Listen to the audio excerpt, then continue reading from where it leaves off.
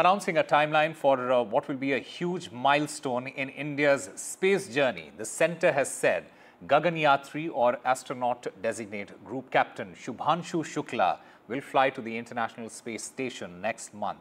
The Union Minister for Space and Technology, Dr. Jitendra Singh, he made that announcement.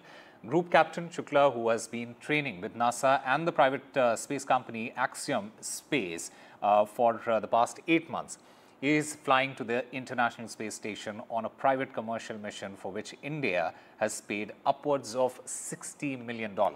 The mission will be launched on a SpaceX Falcon 9 rocket, and the crew of 4 will be aboard a SpaceX Crew Dragon capsule, which will lift off from the Kennedy Space Center in Florida in the United States.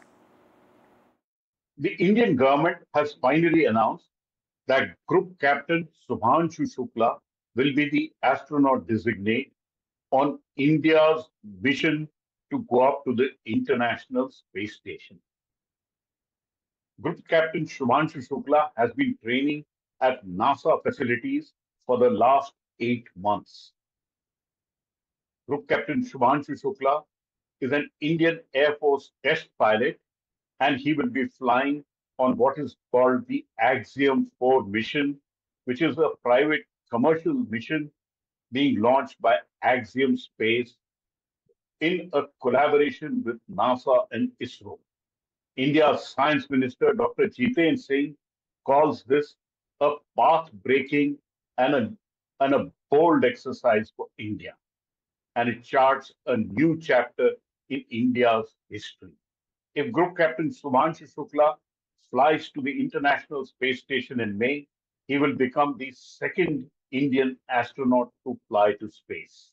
India's astronaut designate, Group Captain Shubhanshu Shukla, who's all of 40 years of age, is all set to fly to the International Space Station on a SpaceX Falcon 9 rocket and the SpaceX Crew Dragon.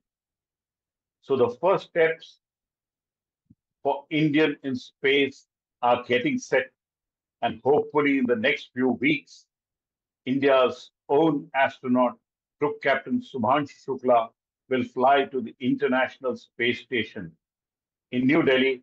Pala Bagla for NDTV.